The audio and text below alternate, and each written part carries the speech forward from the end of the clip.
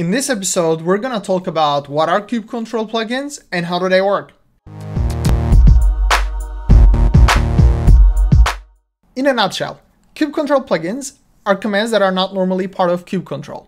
But once you install them, they become part of kubectl and you can just call them from kubectl command. So to give you an example, I have a command here called kubectl who am I. This is not normally part of kubectl, but because I installed this plugin, I can now call this from kubectl. Now let's take a look at how does this plugin work under the covers. If I run kubectl plugin list, you're gonna see that this plugin is actually a binary somewhere in my path that is named kubectl-whoami. So this is what makes kubectl find and run this plugin when you execute kubectl whoami. Let's go ahead and write a very simple bash-based plugin. In this case, I want to write a plugin called colorize. It just takes the output from kubectl and colorizes it and prints it to the output. I'm gonna go ahead and create a file called kubectl-colorize.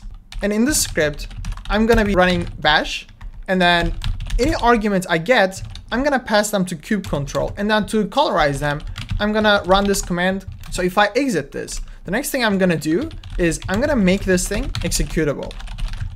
And then I'm gonna be adding the current directory to my path environments variable.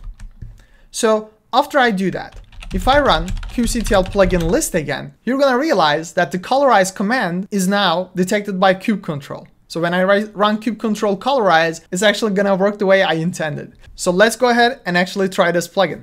If I type kubectl colorize get pods, you're gonna see that the kubectl get pods output is actually passed to this program and it's colorized. At this point, you might wonder, is this really what kubectl plugins are for? Obviously not. This is a very silly example, and there are more serious things that we do with kubectl plugins. You might also wonder, is this really how I install plugins? Like, do I drop a binary in my user local bin or something like that? And we're gonna cover answers to those questions in the following episodes. So subscribe and stay tuned.